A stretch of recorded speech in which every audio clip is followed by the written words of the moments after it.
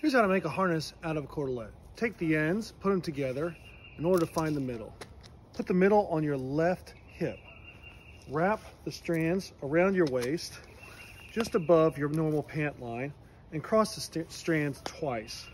From there, take both strands, put them through your legs and around, going up the middle of your butt and through the waistline. Then do a half hitch from the inside out with both strands.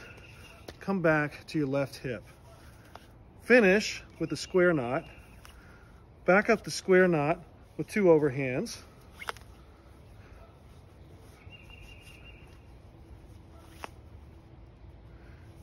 Take the extra material, put it in your pocket so it's out of the way. And then your master point is all the strands on the front together. Take that and you're ready to rappel.